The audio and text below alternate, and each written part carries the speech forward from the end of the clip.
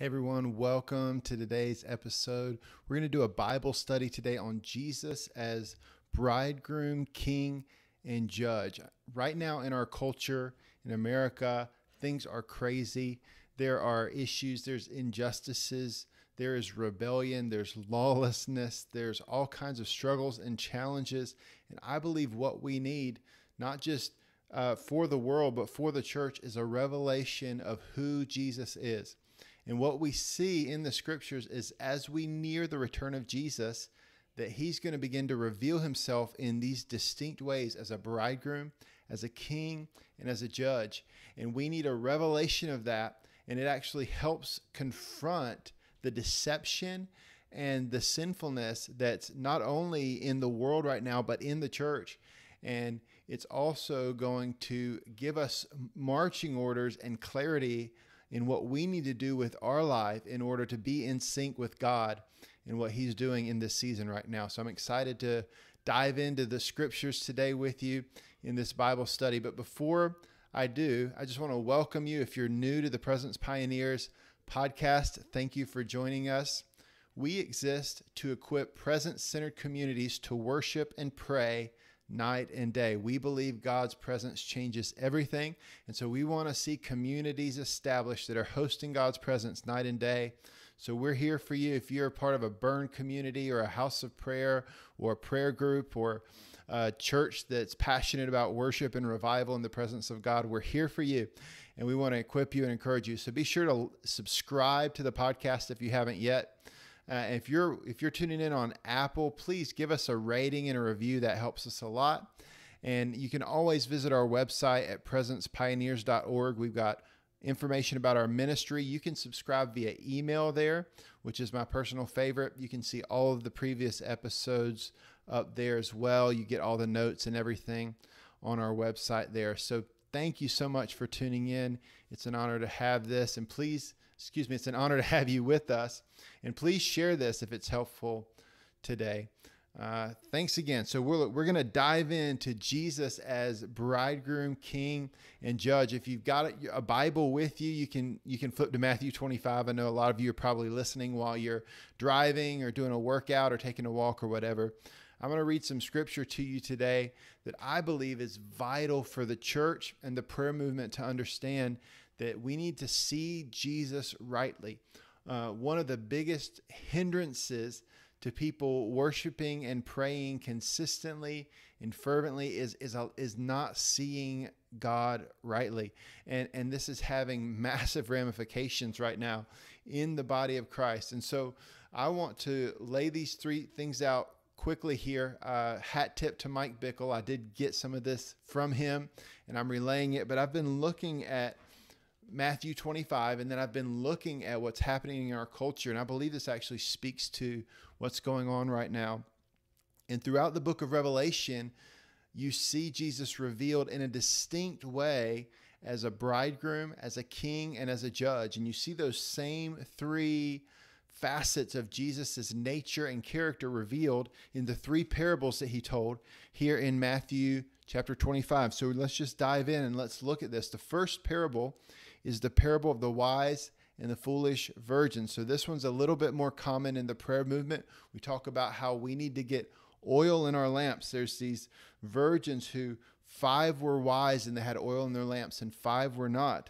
And they fell asleep. And at midnight, there was a cry that was heard. The bridegrooms here come out to meet him. And so those who had not gotten oil in their lamps were trying to get oil from the others who had gotten it. And they responded. The wise said, this is Matthew 25, verse 9. They said, no, lest this should not be enough for us and you, but go to those who sell and buy for yourselves. That they had to get their own oil. And it says, while they went to buy, the bridegroom came. Those who were ready went into the wedding, and the door was shut. And they came back and said, Lord, Lord, open to us. But he said, I say to you, I do not know you. Watch, therefore, verse 13, for you know neither the day nor the hour in which the Son of Man is coming. So Jesus says the issue with the 5 who did not have oil was they did not know him. They did not know him. So this oil is the oil of intimacy. It's the oil of knowing Jesus. Those 5 wise ones had invested the time in knowing Jesus. This is him revealing himself as a bridegroom. He's revealing himself as one who wants to know us and be close to us and love us. Jesus wants to have real relationship with us. He doesn't want us to just obey him from a distance. He wants us to come close to him. And he invites us in as a bridegroom who makes covenant with us, which he did by shedding his blood on the cross. And he offers us the bread and the wine as a sign of the covenant that he wants to make with us as we say yes with our faith and we come into relationship with God through Jesus. It's not just that we're putting our faith in him to be saved, but we're entering into a covenant to be married to him as the body of Christ, that we are collectively his bride and that he is our bridegroom, and he has gone away. Just like an engagement where a bride and bridegroom are engaged, when we've become engaged in a sense, or betrothed is actually the biblical Jewish idea, betrothed to Jesus, he's gone away to prepare a place for us, and he's coming again to consummate what he began, and we'll be married to him forever. He will be our husband, and we'll be his wife in a sense, that we'll be in covenant with him and in love with him. Okay, and that may seem weird, especially maybe for guys, to think of ourselves as a bride, but it's not about anything weird other than about opening up our hearts and being close to Jesus on the inside in a spiritual way, in a personal way, not in a sensual way, but just in a personal way, that our hearts are open and vulnerable and transparent, and that we're close to Jesus. That's his desire. We've got to get oil in our lamps. So Jesus is saying, I'm the bridegroom. You need to understand this. I'm coming again, and I'm going to finish what I started. And so we need this revelation. The world needs this revelation. There's a breakdown in the understanding of marriage and family and covenant. And all of those things are related to the fact that we don't realize that marriage and family are designed to reflect who God actually is. And Jesus as the bridegroom and us as the bride, that's what marriage is a picture of. So even that breakdown that's happened in our society in recent years and decades goes back to the fact that we don't know what marriage is really about, that it's really a picture of a greater reality, that Jesus is our bridegroom and that we are his bride, and that he has invited us into covenant with him to be in loving relationship with him for all of eternity. It's amazing. And so we have a responsibility in light of Jesus as the bridegroom to say yes. That's our responsibility. We've got to get oil in our lamps. We've got to spend time with him. We've got to pray. We've got to worship. We've got to be in the word of God, and we've got to really know him. Jesus is our bridegroom. Jesus is also revealed as the king. He is the king. So let's look at the next parable in Matthew chapter 25. Jesus said, the kingdom of heaven is like a man traveling to a far country, who called his own servants and delivered his goods to him. One he gave 5 talents, another 2, and to another 1, each according to his own journey. So this is a parable about stewardship. It says that this man gives 5 to one, 2 to one, and 1 to the others. And so the one with 5 and the one with 2, if you know the story, they took that talent, they invested it, and they gained more. But the one that only had 1 did not. He was nervous. But Jesus comes in here. I'm trying to find the spot here. To the one who received 1 talent, the man said to Jesus, Lord, I know you to be a hard man, reaping where you have not sown, gathering where you have not scattered seed. I was afraid, went and hid your talent in the ground. Look, there, have what is yours. So he went and hid his talent, or his treasure. The talent isn't actually like a skill. It's actually money. It's an investment. He says, I hid that talent into the ground, and I was afraid.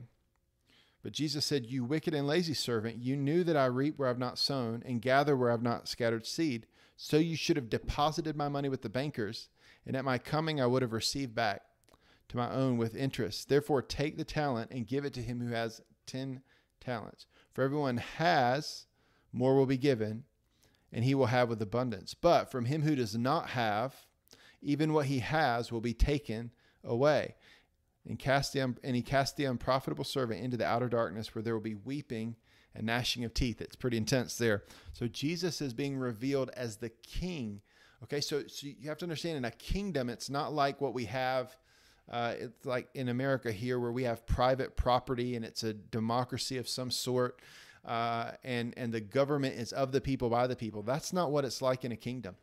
And for God is not the president of the kingdom of God. He's the king of the kingdom of God, which means everything actually belongs to him. Jesus as the king, he owns everything. In a kingdom, everyone other than the king and the king's family are stewards of the king's resources. If you live in a kingdom, your land is not yours. It's actually the king's, and he's allowing you to live on his land as part of his kingdom. And so it's a whole different mindset. And so Jesus is trying to get us to understand everything is actually the Lord's.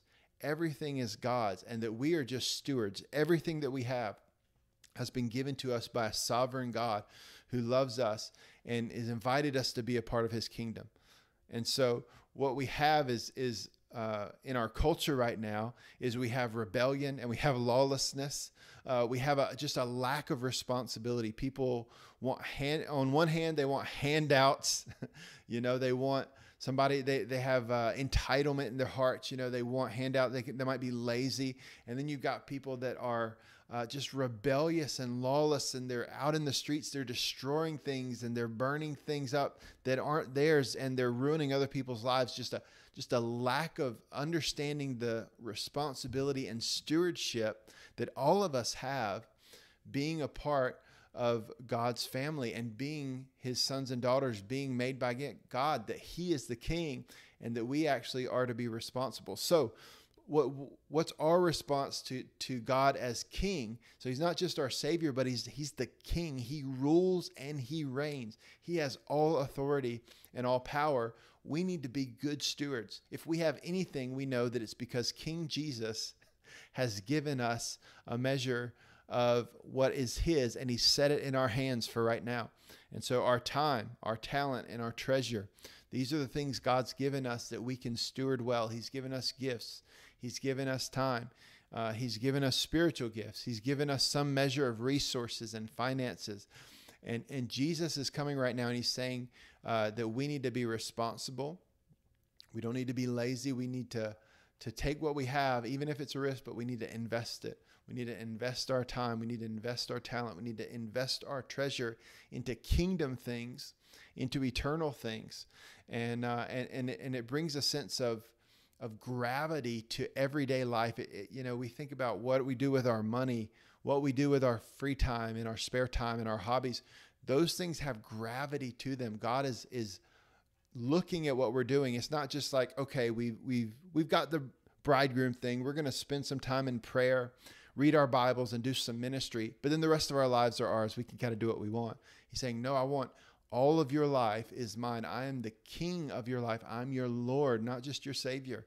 I'm actually your ruler. And that's why Jesus is called the King of Kings and the Lord of Lords, because he's giving us a responsibility in his kingdom to steward his resources. And he's inviting us to be good stewards, to take what we have and use them for his purposes and for eternal purposes. So Jesus is the king. Jesus is also revealed as the judge. Okay, so let's keep looking. Matthew 25. Now we're down to verse 31. When the Son of Man comes in his glory and all the angels with him, he will sit on the throne of his glory, and the nations will be gathered before him, and he will separate them one from another. It's the sheep and it's the goats. And the king will say to those on his right, "Come, you blessed of my Father, inherit the kingdom prepared for you from the foundation of the world. For I was hungry, and you gave me food. I was thirsty, and you gave me drink. I was a stranger, and you took me in. I was naked, and you clothed me. I was sick, and you visited me. I was in prison, and you came to me." And the righteous will say, "Lord, when did we see you hungry and feed you, or thirsty or give you drink?" And skip down to verse 40. He says, the king will answer and say, "Inasmuch as you did to one of the least of these, my brethren, you did to me." So Jesus is revealing himself as the judge at the end of the age. He's saying, I'm going to right every wrong. I'm going to make everything that's wrong right. We need a revelation that God is just and that Jesus is a just judge. He is coming to judge the earth. And for the believer, that is good news. And for those who are not following Jesus, it is horrific news.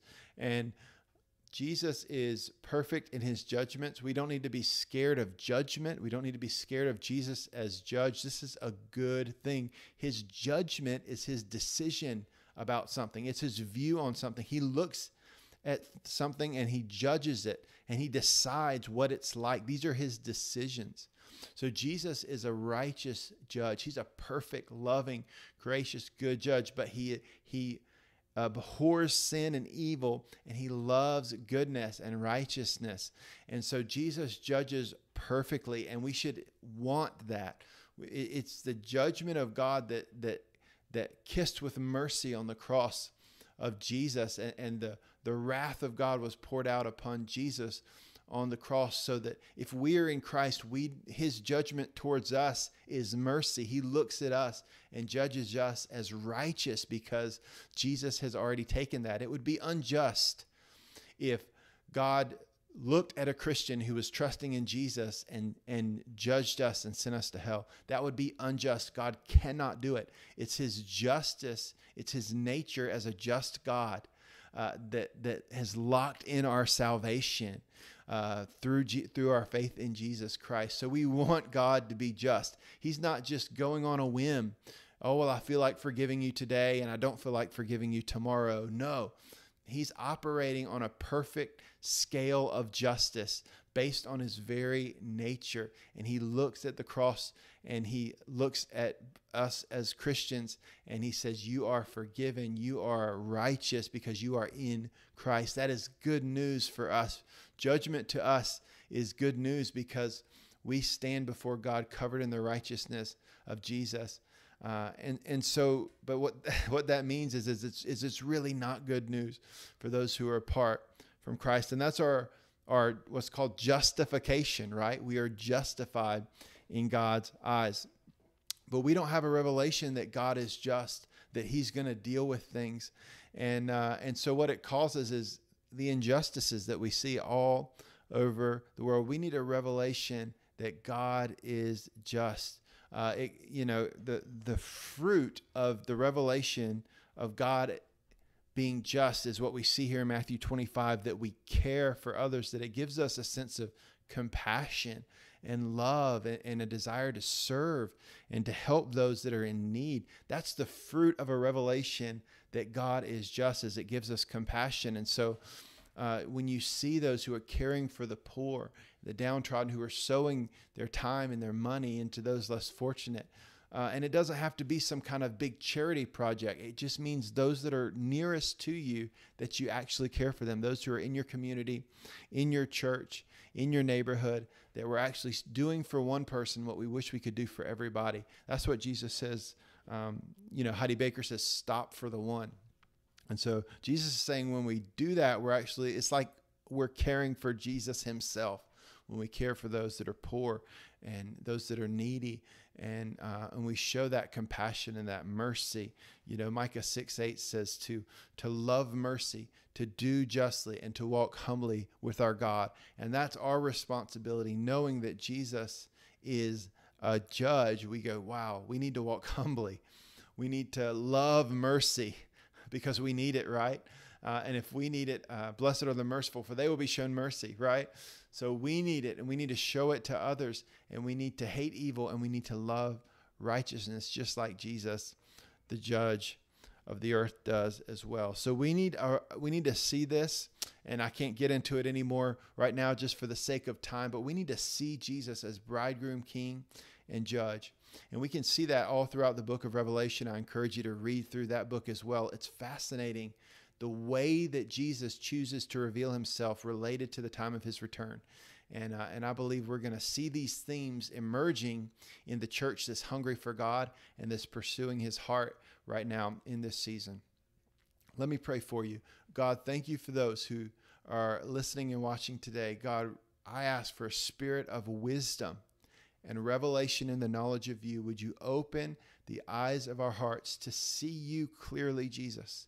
That we would not just see a limited portion of you, but you would continue to unfold the multifaceted beauty of who you are, that your nature would be seen by our hearts, God, that you would open the eyes of our hearts to see you. And specifically, I pray, help us to see you as a bridegroom who is in covenant with us, who is passionately pursuing your bride with love and desire. Help us to see you as the king, as the good steward, as the one who rules and reigns over the earth. Help us to see you as a judge who is righteous in all of his ways, who is compassionate and merciful, but confronts evil and does not let things slip by. But God, you are a good judge, and all of your judgments are true and right.